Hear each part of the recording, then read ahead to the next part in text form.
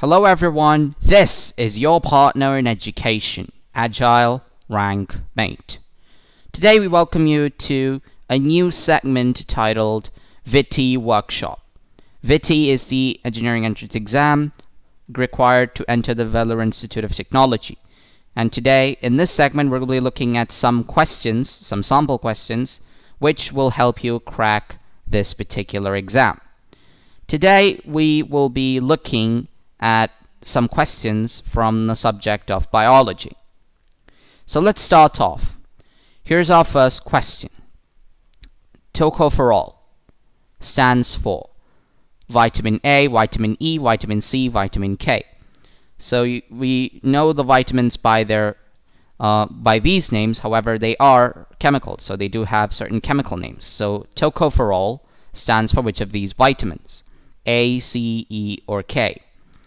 So let's look at each of the options. Option A is vitamin A.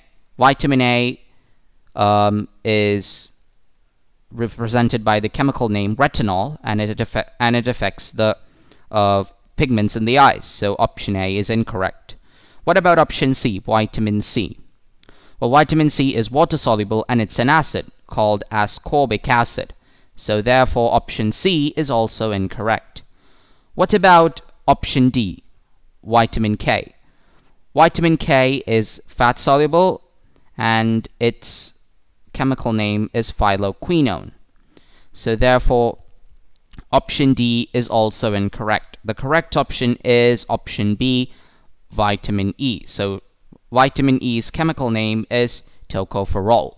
Now remember, it is important to memorize the chemical names as well for exams so that you can get an edge. And you can use the elimination method in order to find out which of these is the correct option. Now let's move on to a similar question. Scurvy, the disease, is caused due to the deficiency of which vitamin? A, B, E, or C? So, how are we solving this question? Well, vitamin deficiency diseases are some of the very common diseases that we find. So let's look at each of the options. Option A is deficiency of vitamin A. That causes night blindness. So therefore option A is incorrect. Scurvy is where you experience bleeding of gums. So therefore night blindness is totally different. Now option B is vitamin B. Deficiency of vitamin B causes another disease called beriberi and not scurvy. So option B is incorrect. What about option C, vitamin E? The deficiency of vitamin E is fatal because it causes miscarriages. So therefore, option E is also incorrect. The right answer is option D, vitamin C. Scurvy is caused due to the deficiency of vitamin C. And that's the reason why packing up fruits rich in vitamin C is very important. Otherwise, you may get this disease. And it was very common with sailors because they never had fresh fruits or vegetables. Now let's look at the final question of this episode. The contraction of gallbladder is due to the hormone gastrin, secretin, cholecystokinin, or enterokinase.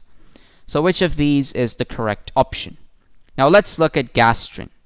The term gastrin implies that it has something to do with the gastric juice. And that is correct. It stimulates the secretion of gastric juice, and it is also responsible for the churning movement in the stomach. So option A is incorrect. What about option D, enterokinase? Well, enterokinase is the enzyme, is the hormone that converts trypsinogen into trypsin. Trypsinogen is inactive while trypsin is active.